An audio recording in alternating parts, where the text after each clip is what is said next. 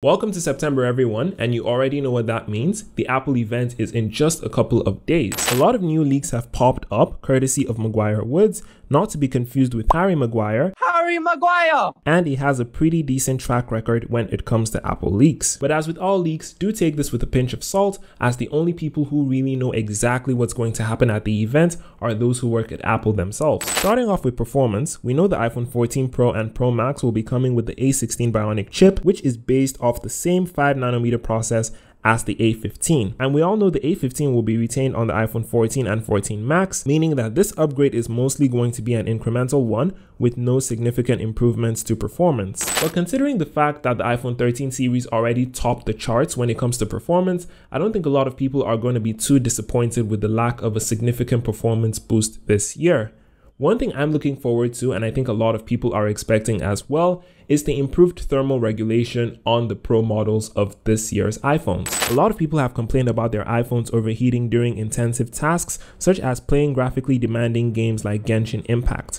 Apple is expected to include a vapor chamber cooling system with the new iPhone 14 Pro and 14 Pro Max, which is going to improve sustained performance quite significantly. Maguire seems to agree with this theory, as he claims to have seen better heat management on the test boards of these iPhones. Now, this could mostly be due to software optimization, but he also mentioned that the 14 Pro and Pro Max could see some changes to their chassis, which would allow for these improvements to take place. With regards to the colors, Maguire believes that the regular models could come in green, purple, blue, black, white, and red. The pink model, which was rumored at some point, seems to have been replaced by the purple variant, while the Pro models could come in green, purple, silver, gold, and graphite, which is Apple's way of saying matte black. And the purple model is stated to be the replacement for the Sierra blue color we got with the iPhone 13 Pro and Pro Max last year. The purple colorway does make a lot of sense, seeing as it has been reported by nearly everyone, but the green colorway is a bit interesting, as Apple typically only launches one new color at the initial release of the iPhones, saving other color options for their mid-year refresh. We usually get graphite, silver, gold, and one new color, but this does not seem to be the case with this year's Pro iPhones. It's very possible that the green comes out as a mid-cycle refresh like we got with the 13 series, but we'll have to wait and see, as it's not likely for Apple to complicate the already strained supply chains by adding one more color option at launch. But if it does turn out to be true, then that would be great, as it's always nice to see more colorful devices, especially with the Pro model iPhones. And if you're still watching at this point, then leave a phone emoji in the comment section right below the like button, and a sub to the channel would be colorful. Still on the colors, Maguire provided the hex code for the purple iPhone, and it turns out to be a lot darker than what we were expecting. I think it still looks good in this shade, and I can see a lot of people opting for this version. Now, onto the display. We already know the iPhone 14 series will be getting 120Hz, but we want to address some news regarding the rumored always-on display. In concordance with the previous report gotten from Xcode Leaks, the always-on display seems to feature a black background with only the widgets, the time, and the date visible on the screen. And seeing as this is Apple's first iteration of an always-on display, there will be no customization of this feature, meaning the widgets of the lock screen will be the same widgets on the always-on display, which makes sense given that Apple wants to transition from the lock screen to the always-on display to be as seamless as possible. There should also be a nightstand mode available, similar to what we have on the Apple Watch, which is great for those who have wireless charging stands. Maguire then proceeds to outline how to turn on the always-on display, which essentially entails going to the settings, heading to the display and brightness, and then selecting always-on display, which should be found in its own section under appearance. The always-on display seems to be disabled by default, which makes a bit of sense, seeing as a lot of consumers might not actually use it because of the little battery drain that it does contribute to. And considering the fact that we are expecting slightly worse battery life this year, it only makes sense for people to not want to turn it on. Now, regarding the build material for the Pro models, Maguire does not believe that there will be a titanium version coming for the Pro iPhones, contrary to previous reports. He mentioned that there were prototype housings made, however, titanium was deemed too hard to work with and not cost effective as a result.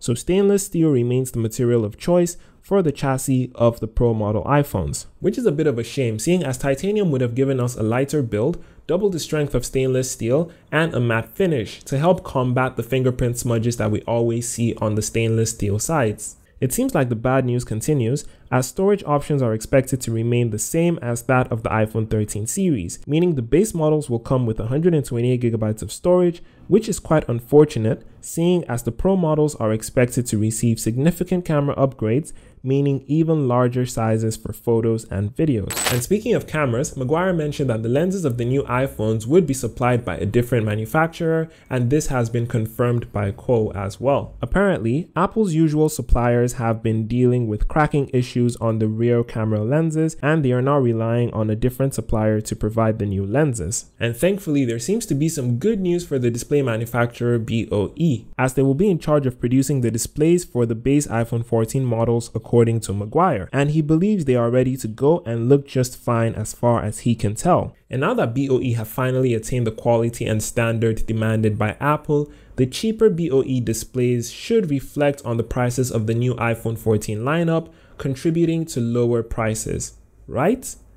Well, not exactly. Maguire believes that the regular iPhone 14 could maintain a starting price of $799, but the 14 Max could cost $200 more with a starting price of $999, which is something that doesn't really make a lot of sense to me, as why would Apple charge an extra $200 for a bigger display and a bigger battery? The Max versions of the Pro iPhones have historically only been $100 more expensive, and they offered exclusive features like the sensor shift stabilization in the 12 Pro Max. So for Apple to charge an extra $200 for the same phone with a bigger display makes absolutely zero sense. And what makes things even more confusing is the fact that still in Maguire's report, he states that the iPhone 14 Pro will come in at $1099, while the iPhone 14 Pro Max will come in at $1199. And when you take a look at this, it makes practically no sense for the difference in price in the Pro models to only be $100, whereas the difference in price for the non-Pro models is $200.